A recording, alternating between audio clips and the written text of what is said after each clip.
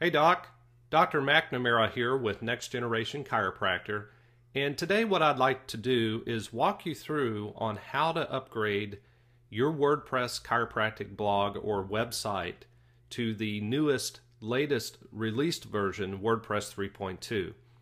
There are a couple of steps that I recommend that you do during this process, and I'm going to walk you through that.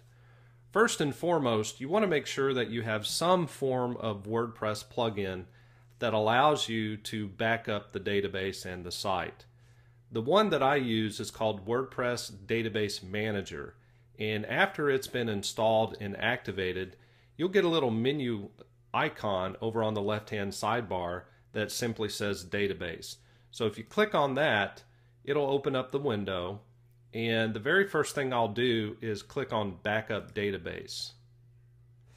Then come down to the bottom here and simply click on Backup.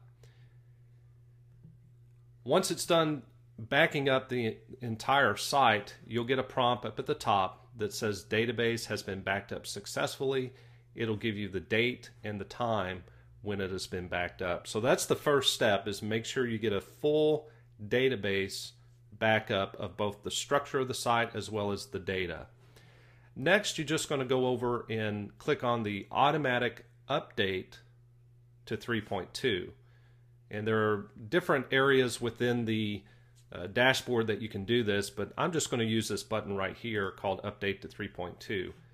Then you click on Update Automatically, and I'll tell you this, depending on how fast your connection is, as well as the server that your site sits on, this may take a little while in terms of upgrading the site to 3.2.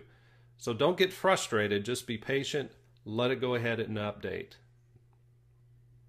Okay, the site's been updated, and as you can see, there are different steps to the update. Number one, it's going to unpack the update. Number two, verify the unpacked files.